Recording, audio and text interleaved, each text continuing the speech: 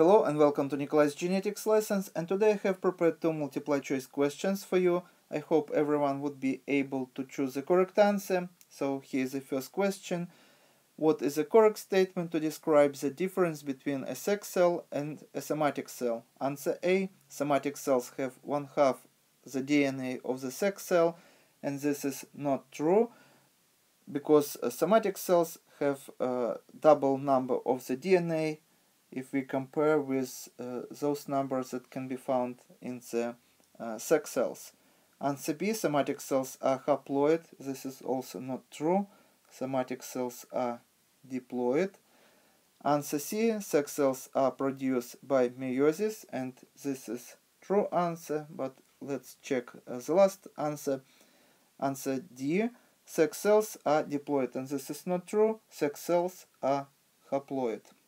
So, next question. Which of the following statements is incorrect about genes? Answer A. A gene is a small piece of the DNA. This is true.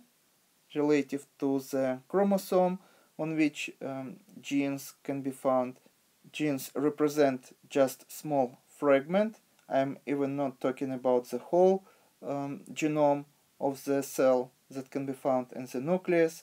So answer B. Genes may contain 2 alleles. This is also true. They may contain 2 alleles, they may contain 22 alleles, or they may contain no alleles at all. So can have only one variant. So this is true answer. Answer C.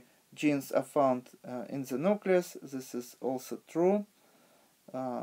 Genes are found on the chromosomes. That is found in the nucleus. Answer D. Genes are found on the chromosomes. This is true. And answer E. Genes are only in somatic cells. This is not true because genes also can be found in the sex cells.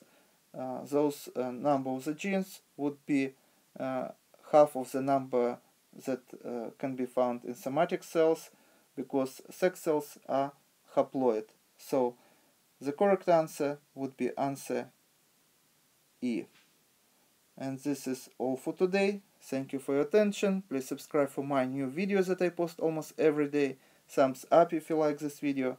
Please write your comments, questions if you have any. And see you in the next video. Goodbye.